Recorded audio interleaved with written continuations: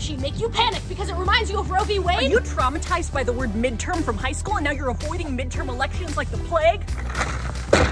Do you feel like the world is a garbage fire and there's nothing you can do about it? Well, guess what? You can! Don't scream into the void, scream into a ballot! The existential chaotic dread that fills your everyday life can feel a little less bad if you vote about it. Let's ask some strangers if they vote. Excuse me, sir, are you registered to vote? Yes. Congratulations, here's my hairbrush. Sir, can I ask you a question for a prize? Are you planning on voting in the 2022 midterm elections?